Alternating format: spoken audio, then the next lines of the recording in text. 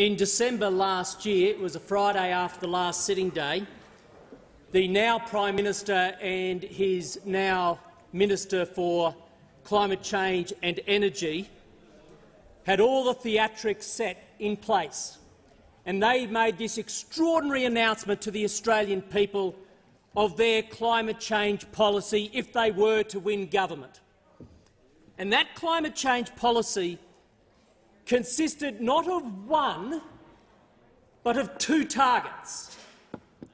One target was a 43% reduction in emissions.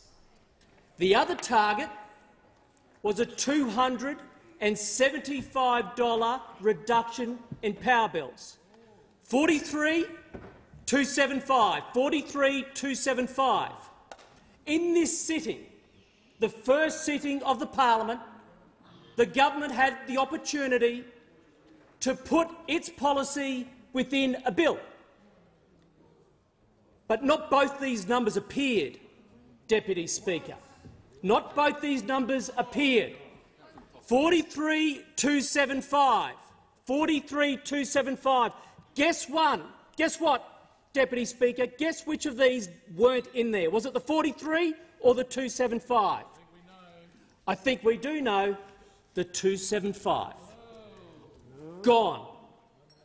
This represents the first broken promise of the Albanese Labor government. This is the first promise, and they didn't waste their time, all right. They made sure they broke their first promise in their first sitting of parliament, a promise that goes to the heart of every living room across Australia. Every single household is copping higher power bills. Every single household know very well they have a new government in town that went to the people making a promise of cutting power bills. And every time they open up that power bill, and every time they do from now on, they will be reminded that this Albanese Labor government made them a promise that their power bills would go down and not up. This is a broken promise. Now, what I find extraordinary, though, Deputy Speaker, is despite having broken a promise to the Australian people so blatantly, despite having the Prime Minister and the Minister in this place over the last 2 weeks confirming they have abandoned this promise to the Australian people, the Australian Labor Party's official website still claims they will deliver on that promise. Still to this day today, the Australian Labor Party are untruthfully claiming to the Australian public and to Australian businesses that they will cut their power bills. And you can look it up right now. That's what the Labor Party promises still to this day, but the Prime Minister and the Minister have refused in this place, in this chamber, to confirm that's what they're going to do. But we know, Deputy Speaker, they're going to abandon that promise. And when they made the promise in the first place, and we've heard it from the Prime Minister already in this sitting, the most comprehensive economic modelling apparently ever done by any opposition. That's their claim. The $275 was based on the most comprehensive economic modelling ever done in the history since Australian Federation of any opposition. And already they are walking away from it. What else is going to go up? What else is going to go up is exactly the question. I tell you what's going to go up: prices of a whole bunch of products and services throughout this country, especially energy-intensive companies, the products they deliver. If you think of the steel workers across this country and their jobs, those who make steel, think of the foundries, think of those who run bakeries, think of the butchers, think of the hairdressers. Their power bills are going up, and those opposite might laugh about those trades, but I don't laugh about those trades because they built this nation. Their power bills are going up, and the Labor Party find it funny. They find it funny. You know what? You know what's interesting, Deputy Speaker? You know what's interesting? Despite the Labor Party's official website still promoting the $275 reduction in power prices, guess what website includes the Powering Australia, which is Labor's document, the Powering Australia policy, but excludes the $275. The minister's own department's website. They know. They know. They know. They know. I don't know if they've told the minister, but they know the truth. They know the truth. This government, although it was elected with the promise of delivering a cut in power prices, has abandoned it, and the minister's own department knows it. And that's why you do not find that $275 promise on the department's website, but the Labor Party's fine still promoting it. That's the game they play. That's what they do. But, Deputy Speaker, can we go back to this most comprehensive economic modelling ever done since Federation? You see, I almost said muddling, and it would have been an interesting pun. But the $275 also drove in that same economic model. Listen to this to the Labor guys who are trying to ignore it, because it's really important for you to know this, colleagues. $275 in that spreadsheet that was done for the modelling,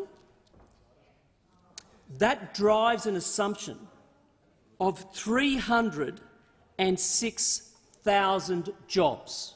306,000 jobs.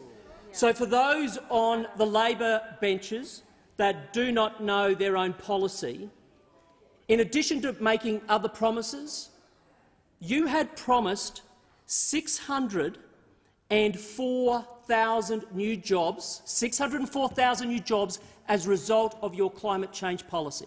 604.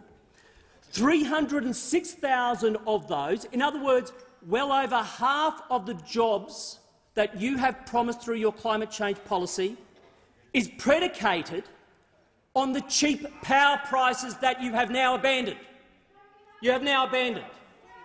So you've abandoned the power prices, and you've more than over half cut the number of jobs you claimed that would deliver. And this is despite the Prime Minister standing here in this sitting period saying, "Oh, we stand by the modelling." You stand by the modelling, Prime Minister, but can you confirm that you will deliver on the promise of $275 cut in power prices? Couldn't answer it. Abandoned the promise. You abandoned the promise of power prices. You are abandoning the promise of jobs.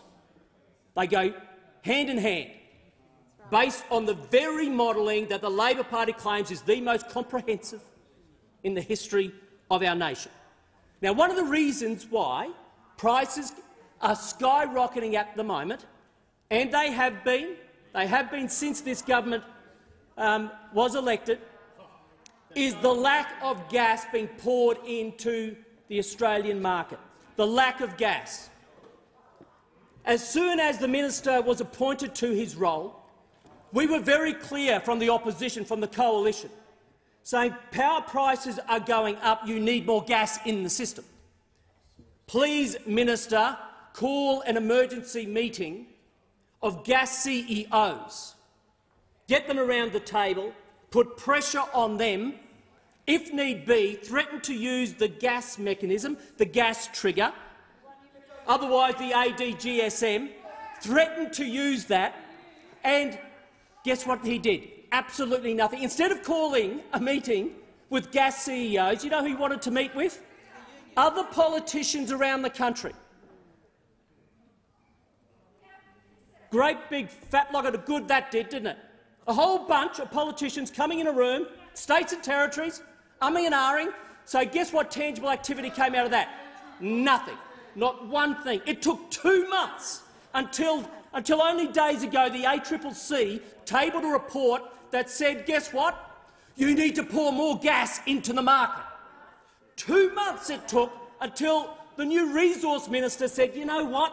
Maybe we should start threatening to use that gas trigger after all. 2 months of absolute inaction. This is why the Australian people, unfortunately, can have no confidence that the Labor government will deliver on its $275 promise, because its inaction in the domestic market will make it absolutely impossible. This is the first broken promise of the Albanese Labor government. Minister.